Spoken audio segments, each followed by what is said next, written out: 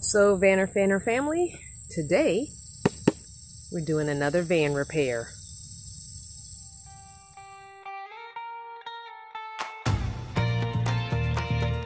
Vanner family, so today is another van repair, an actual mechanical repair. I have to replace my idle control valve or idle air control valve. I've seen it written both ways online. So I watched the video twice, no, actually 3 times I watched this video, and I'll share the video link with you. It's not the best quality, but it made me see enough that I was able to figure out how to do it for my van. Even though the year of the van is different than mine, it looks pretty similar, so, and the part itself looks exactly the same. So that's what we're doing. Okay, so this is not going to be a how-to video. I'm just sharing with you me doing what I'm doing. This is not supposed to take place of a how to do this type thing. I'm going to get my tablet and have the video over here in the corner so that I can look at some of the things that he's doing in his video to help me with my video. I do know I have to remove these 2 bolts up here, 2 bolts here, 1 bolt here, and remove this whole situation because that's where the idle control valve is. Of course it wouldn't be somewhere easy, right? Ugh. So yeah, it's in a situation that requires me to move this, and I forgot what it's called. He does say it in the name of it in the video, but I forgot what this is called. I know this, I think this has to do with the air flow, possibly. I think there's a filter in here, maybe, I don't know. Anyway, so I'm gonna remove all these items and get to the actual part and look at it before replacing it. Either way, I'm going to replace it.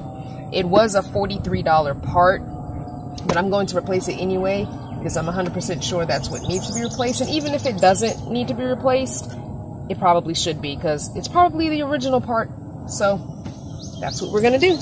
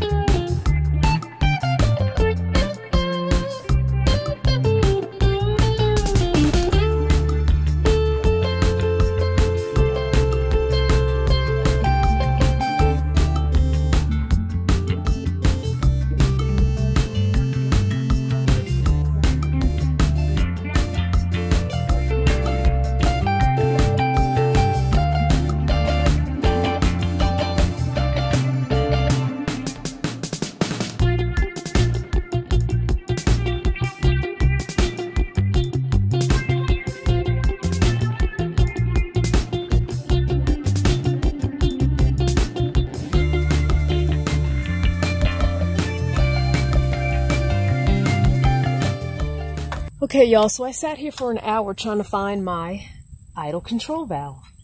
Well, unlike the video, his was visible without removing this. His engine's a little different than mine. So I had to remove this whole hose situation here. And there it is, right there. Anyway, it took me an hour. I even went inside and removed the doghouse to find it. Because I thought, okay, well maybe it's not, maybe mine is not accessible from the front. Maybe I got to go to the doghouse. And so yeah, my whole front of my van is a mess. All right, so I found the idle control valve. So I'm going to move you guys over to this side so you can see it. All right, this is the part I'm replacing. This is the idle control valve. And like I said, I couldn't see it because of this whole hose assembly that I had to take off of the engine. So, yep, this is the part I'm replacing. Here is the new one.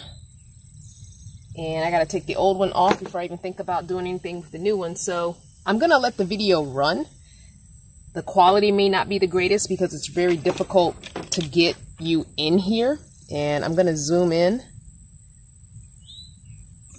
So it's right down here next to this opening. It's really difficult for you to see, I know that. But yeah, put my little light here. Don't know if that's gonna help a whole lot, but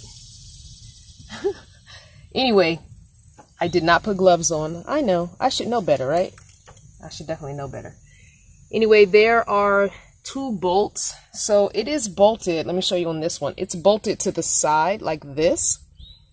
So that means it's very difficult for me to get in there and unbolt the bolt here. And there's a bolt underneath. So the bolts are on the top and on the bottom. So that's going to be hard to get into. So I'm going to take the plug off first, take the hose off, and try and get at those bolts and get that old one pulled off.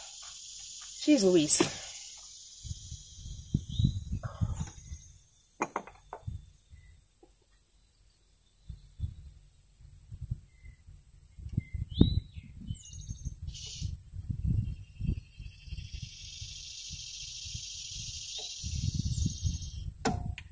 Okay, plug is out. Oh, there is no, I thought a hose went on here, but it does not. That cap stays on because the cap is still on this one. So that's not what I thought. All right, cool beans.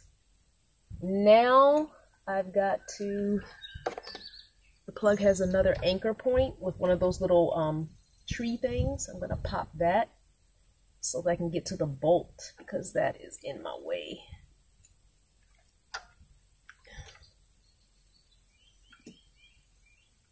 Of course, it won't come out easily.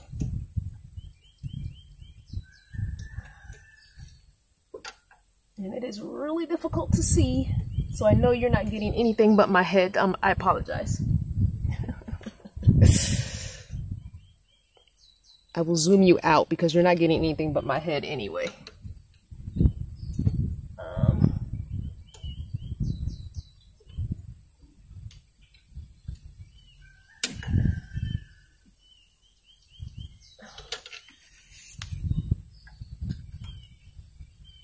Getting your hand in. So it won't come off. It's too tight. And I don't want to crack the hose. So I'm just going to work around it. But I can tell you right now, this is the top bolt, which is the easily accessible bolt. So I don't even know how I'm going to get this bottom bolt off. But it is going to be slow going because I only have literally 1.5 inches to 2 inches of room to turn the socket. So this is going to be a slow repair. I've got all day. I think it's moving, is it? I can't tell. I don't know if my glove finger is just sliding on it or if it's actually moving. Very difficult to tell. No, I don't think it's moving. Well, I'll come back once I have the part completely taken off. I know it's only been a few minutes for you, or actually it hasn't even been minutes, it's been seconds. Look at my hand. I took my gloves off, but I finally got this sewn off. Yeah, I want to cuss right now, but I can't. I had to take my gloves off because I needed the dexterity of my fingers, and I've been having an issue with my right middle finger. The arthritis in it has gone to an all-time high of pain. So this is the idle control valve, the old one. And I thought it was an original. I don't think it is though. Nope, because it doesn't have Ford on it. Usually Ford original parts will say Ford or Motorcraft or something. This does not have any of that on it, so it is what it is. And I'll take that this little thing off. It comes with a new one as well. It's pretty dirty, so it's cool that I'm changing it.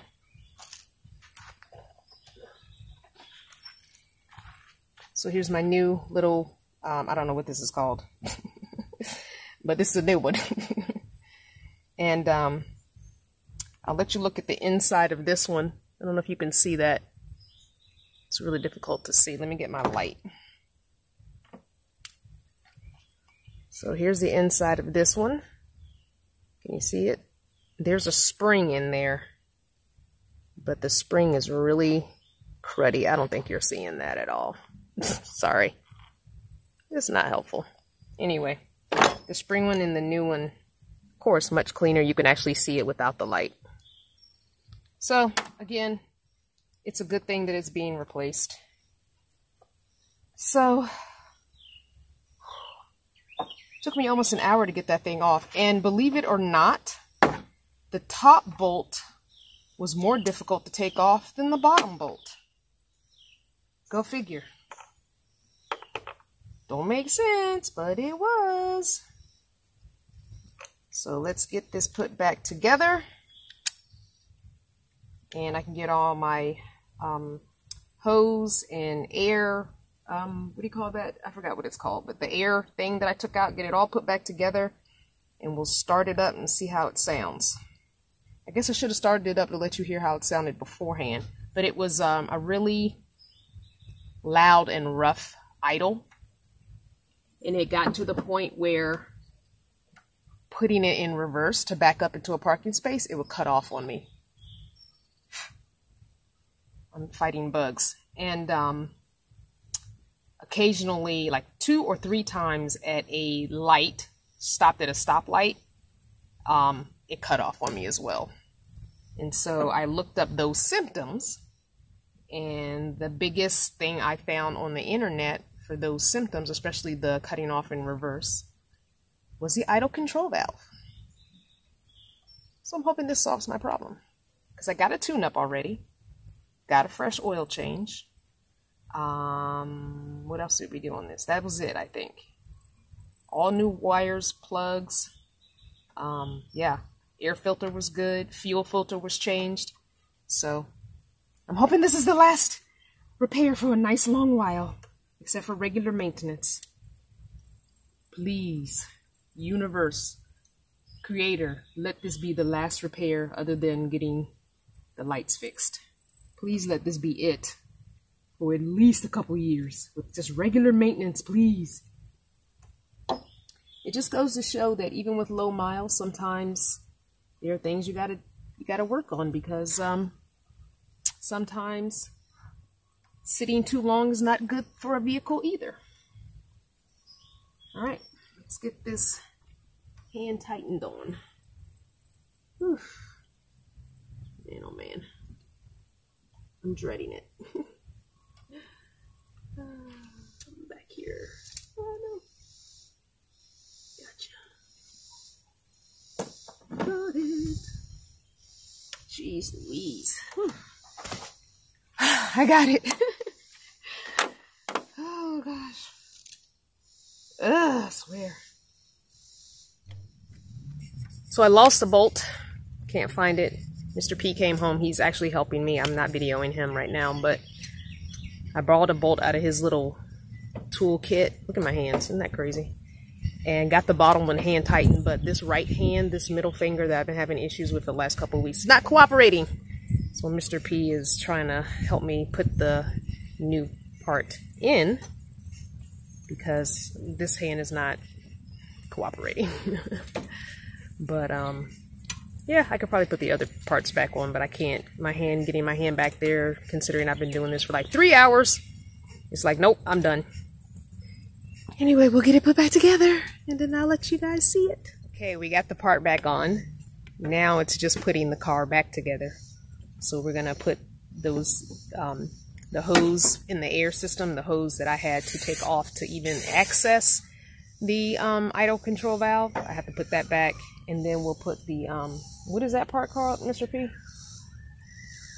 I know it's part of the air system. Intake. Okay, so the air intake, put that back on top, and clip and hose, put the hoses back on that. And then we'll start her up, and hopefully she sounds better, or he sounds better. I haven't decided if this van is a male or female yet, or a girl or a boy or whatever. Haven't decided its gender. Anyway, We're putting it back together. Okay, moment of truth. It's all put back together. Oh, okay.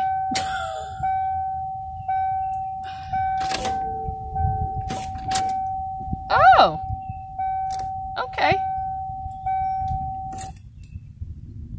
It's not starting. The battery? Shouldn't be. Try it again. The lights came on. I mean, everything's coming on. Yeah, turn your wipers off. The wipers are off. Yeah, that's the battery. I'll get the booster box. What? It's a brand new battery and it's stayed on. Oh my gosh.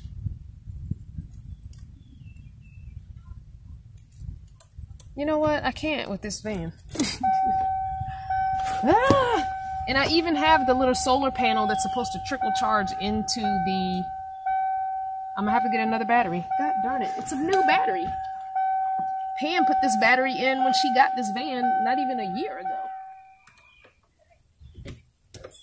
My thing is supposed to trickle charge into my starter battery. I have a little solar panel in the windshield that's in the cigarette lighter, and it's supposed to trickle charge into the whatchamacallit. I don't know what's going on. I've taken the bulbs out of the lights that were staying on when my side door was open. I don't know what else to take off. All right, try it.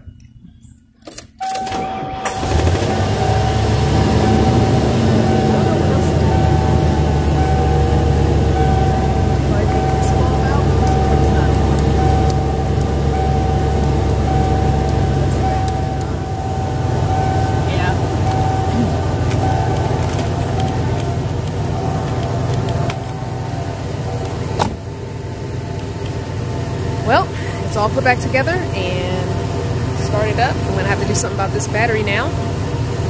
And I did order another house battery so that I'm not using that front cigarette light charger. Although I wasn't having this issue before and I was using it a lot, so I don't know what's going on with it. But